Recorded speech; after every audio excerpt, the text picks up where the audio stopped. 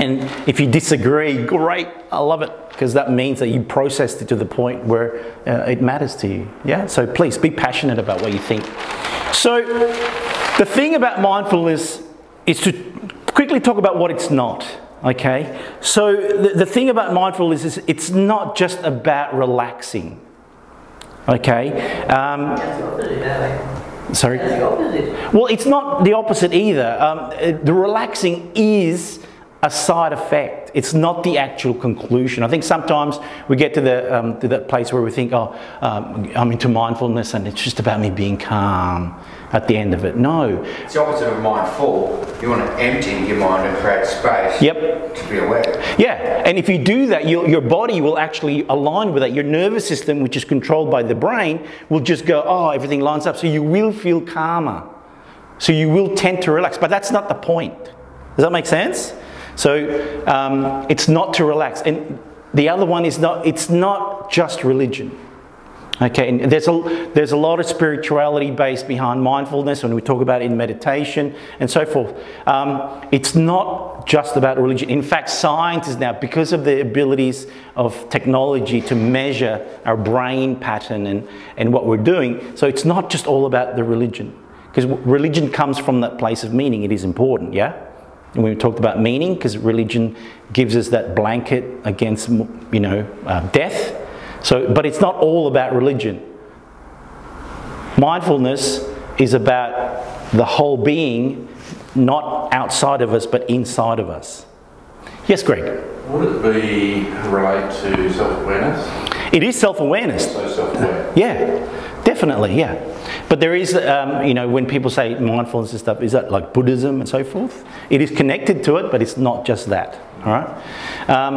The other one is that it's not a way to change our thinking. All right. A lot of people think, oh, I'm thinking negative. I'm feeling pretty bad right now. I need to think differently to that. No, it's not about that.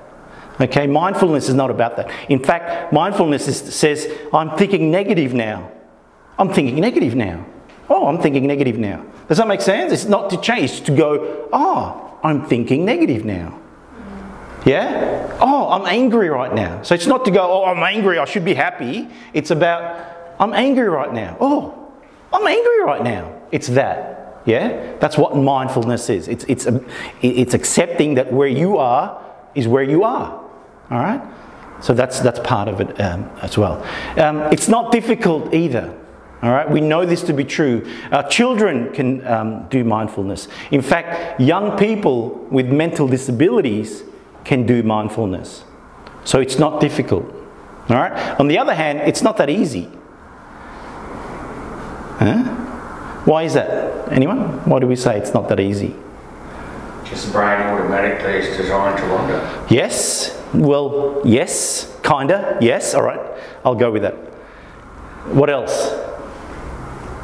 Why isn't it easy, do you think?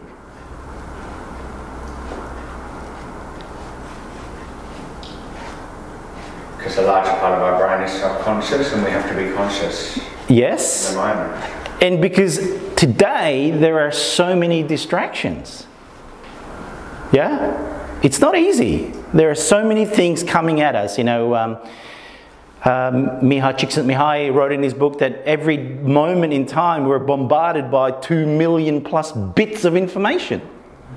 And we've got to sort through that.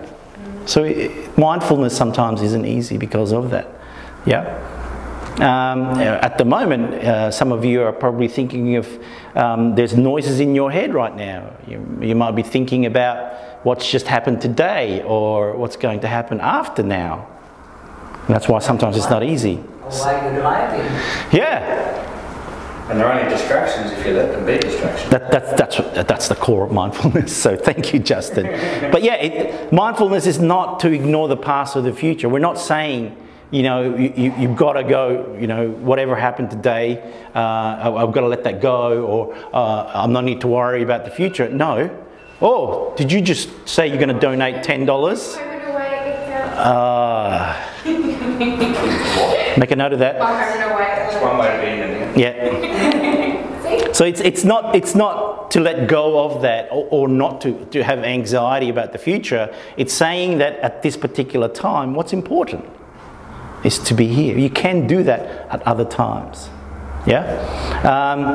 And it is not impossible to scientifically investigate. Like I said, this is now a thing we realize. We know that meditation does rewire our brain patterns.